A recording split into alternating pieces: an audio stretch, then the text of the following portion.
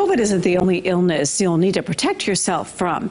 The flu season is also here. Mitigation efforts helped keep flu cases low in 2020, but health officials say with some of the restrictions now relaxed this year could be different. In tonight's Health Beat, KELOLAND's Sarah McDonald explains why it's important to get your shot now.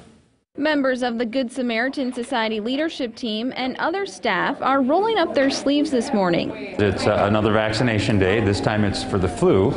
And I think this year it's especially important to get the flu shot. You know, we all see sporting events with large crowds, and we're kind of getting back to normal in terms of our interaction with others. Health officials encourage people to get their flu shots every year. Last year we were so isolated and things that we didn't have much of a flu season.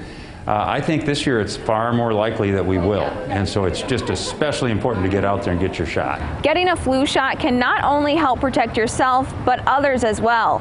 And health officials say right now is the time to do so. You know, I think the flu shot season in earnest probably starts potentially in September, but especially for our older residents where we want to make sure they get their maximal protection last 3 months of the year, first 3 months of the following year. So beginning of October is that time where we really want to get that vaccine out there and in arms. And you can help protect some of the community's most vulnerable.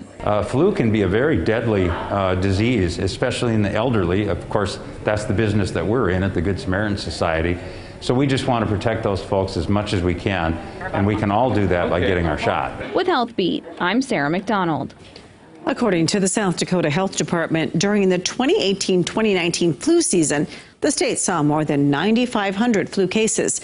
That's compared to just 71 cases during the last season. 43 people died from the flu in South Dakota during that 2018-19 season, while only 2 people died during the most recent season.